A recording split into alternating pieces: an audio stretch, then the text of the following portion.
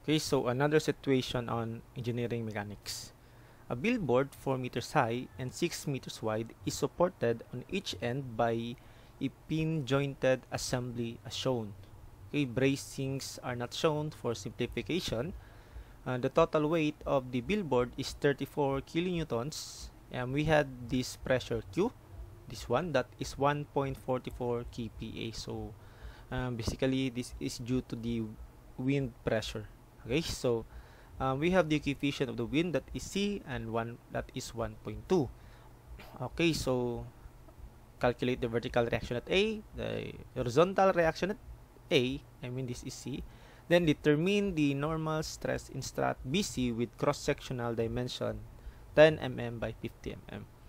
So this is a passboard problem. Okay, so may malaking chances talaga na mga mechanics problems sa board exam is mababalik-balik. Okay, so how do we start this? So we have 4 meters high and 6 meters wide. This is the billboard. Ito yun. Okay, so that is 4 meters high and 6 meters wide. And take note, this is pin and pin dito. So how to calculate the reactions? Of course, we need to expose the forces involved dito.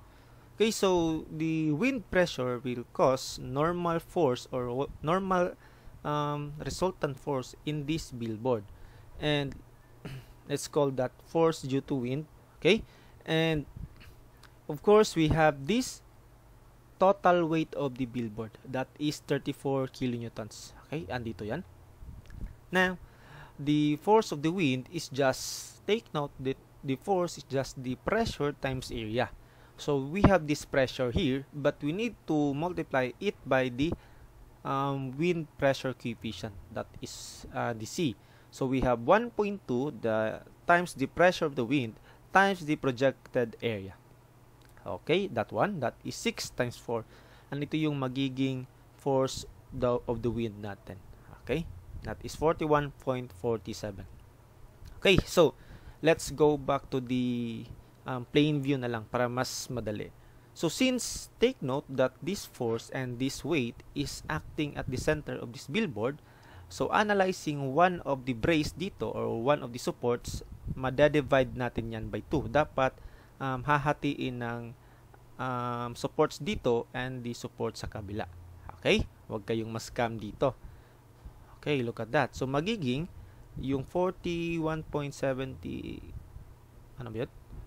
Okay, so we have this 41.47, magiging half na lang dito pag tiningnan natin sa side view, and this 34 magiging half na lang din, and magiging ito yung mga values natin. Okay, nasundan lang. So we have these values. Now in order to calculate the reaction at C and reaction at A and the normal stress, we need to draw the free body diagram. And since that is pin to pin, of course, yung support natin dito is dalawa rin. CH and CB, and dito rin. EH and AB. So, this is my assumption. Okay, sa reaction at A, that will going up and that is going to the left. And sa C is going to the right and going up yung vertical reaction. Okay, it's up to you ano yung mga assumptions nyo. Okay, mas makikita naman natin sa solution mamaya. Okay, magiging negative lang yung answer natin. Now, look at this. Take note, observe the figure. Okay, from our previous problem, diniscuss ko yung two force member. Ano nga yung two force member? That is the member of structure that is only loaded between 2 points and walang load in between sa body niya. So this member AB, as you can see, that is a two force member. Do you agree? Because it is only loaded between point A and point B. And of course, this member BC is also a two force member. Again, pag walang load in between the body niya, that is a two force member. So meaning, yung total reaction ng A, that one, and total reaction ng C should be equal sa force in member BC. Okay, so meaning that force in member AB is equals to RA, that is collinear, and also this RC is equals to force in member BC. Okay, klaro? I hope you can get this principle. Okay, so mas mapapadali kasi yung solution natin. Now, knowing this, we can actually focus on joint B. Parang nag-method of joints tayo sa truss. Okay, focusing on joint B. So, by calculating the vertical reaction at C, ito yung hinahanap natin. So, by calculating na lang dito, okay, so focus on joint B, summation of forces horizontal. That will be, so going to the left yung FAB natin, that will be FAB cosine of angle. So, take note that if this is 60 degrees, yung half nito is 30 degrees. So, magiging FAB cosine of 30 degrees. Okay, we are considering the horizontal component of this FAB. Then, take note that this is going to the right, and that is plus FBC, that one, and the horizontal component is cosine of 30 degrees. Then, this is going to the left, 20.47 minus 20. Equate to 0. So, hindi ito masasali sa equation natin because we only take forces horizontal. Okay? Now, as you can see, we created equation. Say, i-simplify natin. Ito yan. Cosine of 30 degrees. Then, i-transpose natin. And let's make this our equation 1. Okay? I hope hindi kayo malito dito. Okay? If that is RA, okay, that is away from the joint. So, sa kabila, that is also away from the joint. If this is RC, that should be equal, opposite but the same direction. Okay, so dito, that will be going to the joint. That means that is a compression member. Okay, if that is our equation 1, where can we find the equation 2? Of course, summation of forces vertical equals to 0. Okay, so we have the vertical component of FAB, and that is sine of 30 degrees plus vertical component of FBC. Take note that is going upward, so plus FBC sine of 30 degrees pa rin. Then this 17 is going down, so minus 17. Then rearranging this, okay, kung ano yung arrangement natin sa taas, dapat ito yung arrangement sa ibaba. Okay, that is our equation 2. And grab your calculator please. You can actually solve na this using two equations, two unknowns. Okay, so we have these values. Okay, so take note that yung hinahanap sa number 1 is the vertical reaction at C.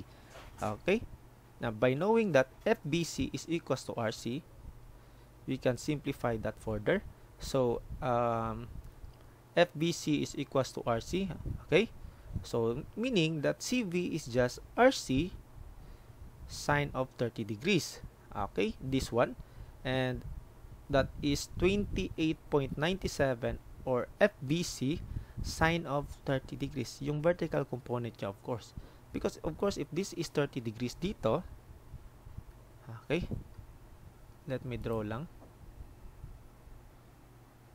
Okay, if this one here is 30 degrees, ayun. Okay, so meaning this one is also 30 degrees. Okay, klaro? Kaya this is sine of 30 degrees. Okay, tanggalin ko lang. So here we calculated CV, and that is 14.49. Okay, that is for part 1. How about the horizontal reaction at A? So okay, so take note that we calculated the force in member AB, that one, and FAB should be equals to RA. Okay, for part 2. AH is just RA cosine of 30. Of course, yung horizontal component niya. And by knowing that RA is just FAB, so we can directly substitute this 5.03 cosine of 30 degrees, and that is 4.35 degrees. Okay, so actually may ibang solution dito, no? If na medyo malilito kayo sa two force member principle, you can take summation of moment about A or C, but for me ito talaga yung pinakamadaling solution. Okay, so for number 3, determine the normal stress in strat BC. And okay, so basic force over area. So FBC over the area. Okay, take note we have this dimension. Excuse me.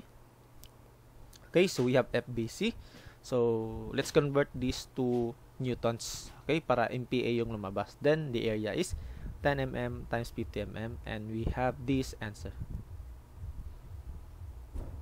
Okay. Now, let's try another example. Board problem pala. For the gable frame shown in figure .1, the design wind force on structure is computed as the product of the basic wind pressure P and the coefficient C. Wind force is a pressure if coefficient is positive, and the suction if coefficient is negative. Okay, so if that is positive, pressure that is towards the member, that is negative, that is suction, meaning vacuum. Okay, so we have this. So we have C1, C2, C3, C4. Ito yung determinant natin if that is pressure or that is suction.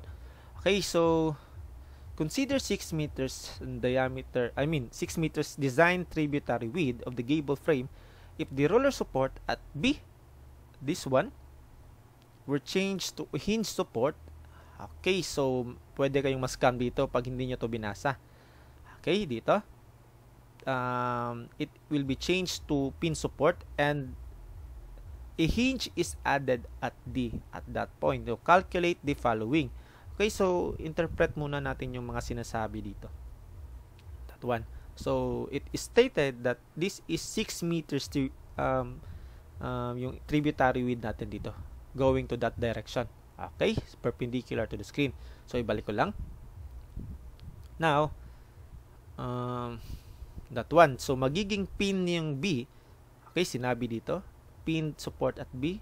That is changed. And naging hinge yung joint D natin. Okay, so how to calculate the reaction at B? Of course, we need to calculate the resultant forces due to the wind.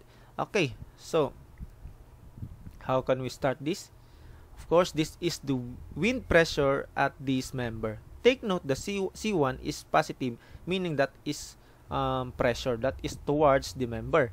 Now, C2, that is negative yung coefficient natin, that means that is suction. That will be, by the way, calculate na lang muna natin, no? So, this pressure should be 1.44 times the coefficient 0.8. That will give this 1.152. Now, for C2, this member, that is suction. Okay, take note that wind pressure always act normal to the members. If this is the member, wind pressure should be normal or 90 degrees with the member, and that is negative 0.1 or 0.1 times the wind pressure 1.44, and that is 0.144 kilopascal. Okay, again yung coefficient natin na yung signs ng coefficient natin, that is the determinant if that is that is pressure or that is suction. Okay, this is suction. Meaning binacuum ng wind yung member natin dyan. Then, for member nito, C3, that is also negative, and C4 negative. So, that is suction na yung matitira. Okay, this one should be 0.2 times 1.44 or 0.288. And this one is 0.4 times 1.44. And of course, that is suction. So, going outward. So, that is 0.576 kilopascal. Now, since we need to calculate the reactions lang dito, mas magandang kunin natin yung mga resultant forces natin dito. Okay, so take note that is uniformly stresses. So, ito yan. Okay, by principle, since that is a wind, okay, pwede natin siyang gawin pa ganito. Okay, the same magnitude pa rin ng pressure natin. But this is just the projected area dito, and of course dito. Okay, pwede nating, of course, in calculating the resultant, no, kukunin mo natin yung resultant force pa ganito. And, of course, para mas madali yung solution natin, gagawin natin siyang components, X and Y. So, mas maiging diretsyon ito, since knowing that this is a wind pressure, pwede natin gawin ito. Okay, so ito yung simplified approach dito kasi pag naka-incline yung wind pressure natin, pwede natin gawin ito. Components na, kumbaga naging components na siya diretso, but in pressure pa lang. Okay, so resultant force F1, assuming that is 1, F2, F3, F4, F5, and F6. Okay, so we need to calculate these resultant forces para makuha yung mga tinatanong dito. Okay, so ayun. Okay, binaba ko lang. Vertical reaction at B. So, calculate muna natin. F1 is just pressure times the projected area. Take note that the tributary width dito is 6 meters. So, the area is 6 times perpendicular length na 6. And this one will give that one. Okay, F2 naman. Ito, that one. Take note pa rin that the tributary width is 6. And this is 3 meters projected vertically. So, that is pressure, that one, times 3 times 6. And this will give us this value. F3, pressure, that pressure, times the area. So, take note that this width here is 8 meters. Again, perpendicular width is 6 meters. And that will be the value. F4, pressure times area pa rin. So, I hope you can follow na this. That is just the area. 8 times 6.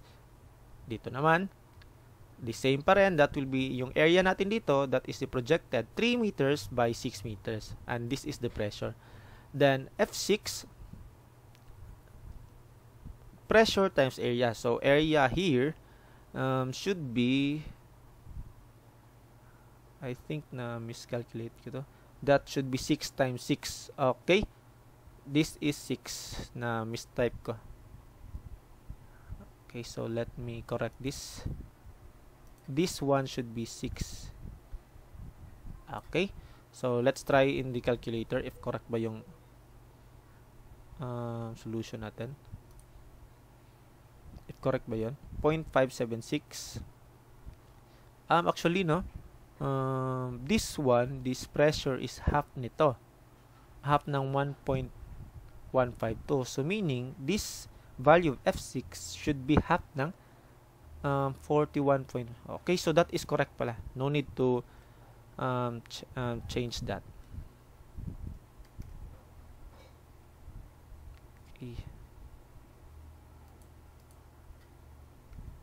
Okay, so that is ang namali lang sa pag-type ko is yung 3. Dapat that should be 6 times 6 perpendicular. Okay, and that is the answer. Now, using these values, okay, sinubstitute ko lang ha. Huwag kayong malito dito. Yung mga values na yan, sinubstitute ko lang dito. Okay, so we have that. So, how to calculate the vertical reaction at B? Of course, we need to sum up moment about A. That should be 0. Okay, so ano yung mga forces involved dito? Okay, so since we need to take moment about A, kunin natin to. Distances. That is just half of 6 or 3 meters.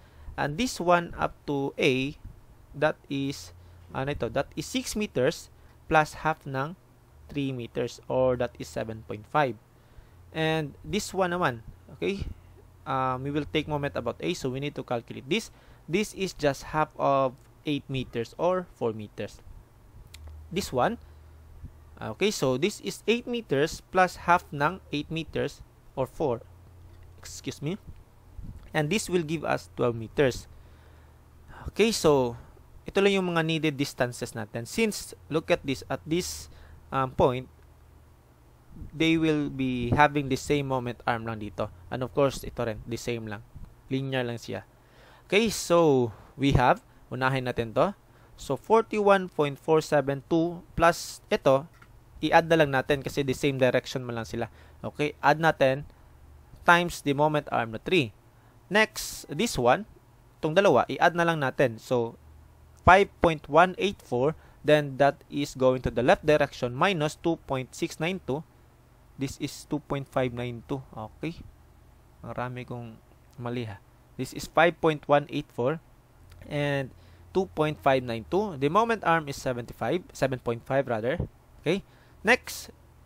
Okay, clockwise rotation yon. This one, 6.91912 will cause counterclockwise rotation about A. Okay, as you imagine, mag-create yan ng counterclockwise rotation.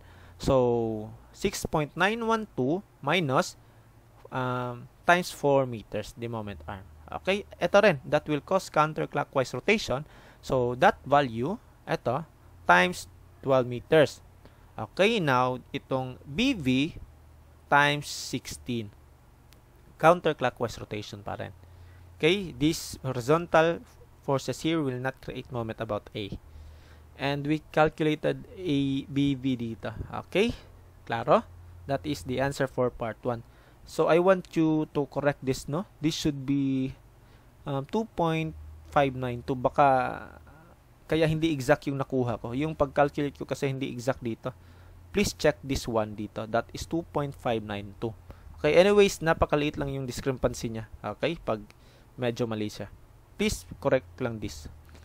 Importante dito is yung principle. Okay? Now, the horizontal reaction at A, this one. So, how can we calculate this? So, first, mas magandang kunin muna natin yung AV. This one. So, AV can be directly calculated by summation of forces vertical. Actually, mas advice ko sa inyo na gawin yung summation of moment about B. Then, summation of forces vertical for checking na lang if correct. Okay, so anyways, diretso na ako dito para hindi masyadong mahaba yung video. Okay, forces vertical, that should be AV plus BV plus this vertical force plus the vertical force. Okay, lahat is going up. Okay, so we assume AB here is that is going up also. So, ang lalabas is negative 21.472 kilonewtons. Okay, if that is negative, that means yung assumption natin dito should be going down na yung force. Okay, so again, and I will advise you na wag nating i-change yung force na lang dito. We will retain the negative sign. Okay, so makikita nyo yan. Now, after we calculated AB, how to calculate AH? We cannot directly calculate AH by summation of moment about B. Okay, take note that is just going to that point. Walang moment yan. So, take note that this is a hinge. We can cut at that point. Okay, so i-consider natin, ito na lang. Okay, bakit natin ginawa? Yan. Because hinge yan, we will take advantage na walang moment at that point. Okay, now, by summation of moment about D is 0. So, take note that we need to calculate these distances. So, that is 3 meters plus 3 meters or 6 meters. This one naman, that is just half of 3 meters or 1.5 meters. And that is half ng 8 meters or that is 4 meters. So, we can take moment about D directly by, okay, unahin natin tong, ano ba yung force na inuna ko dito? Times 8. Okay, so take note, we have AB. Inuna ko yung AB siguro. Okay, AB. That will cause clockwise rotation. Okay, about D. So that is AB times 8 meters. But take note, AB is negative 21.472. Kaya substitute na lang dyan, AB. Okay, ito yung sinasabi ko. Huwag na natin i-change yung force para hindi kayo malito. But we will retain the negative side. Okay, that is AB times 8 clockwise rotation. Then, AH, isunod natin to. AH will cause counterclockwise rotation at D. So, that is minus AH times, ano yung moment arm natin? From here up to that point. So, that is 6 meters plus 3 meters, 9. Then, this one also will create counterclockwise. So, this value times the moment arm 6. Okay, minus pa rin. Then, itong 2.592 will cause clockwise rotation about T. Okay, as you observe, this one will cause rotation pa ganyan, clockwise. So, positive times the moment arm 1.5. Then, this one, 6.912 will also cause clockwise rotation at D. So, that value times 4. And that will give us AH as negative 43.23. Okay, klaro? The horizontal reaction at A. Now, the total force in the gable frame. The horizontal force pala. Okay. Ano yung horizontal force acting on the gable frame? Okay, so we need to consider all the system. So, horizontal force. Ano yun? Look at the horizontal forces lang. Okay? and i-disregard mo yung reaction, horizontal force acting lang. Okay, so the total horizontal force is just 41.472 plus 20.736, that is going to the right, minus that one, okay, 2.512, then plus 5.184, and that will give us 64.8 kilonewtons. Okay, so ayun lang.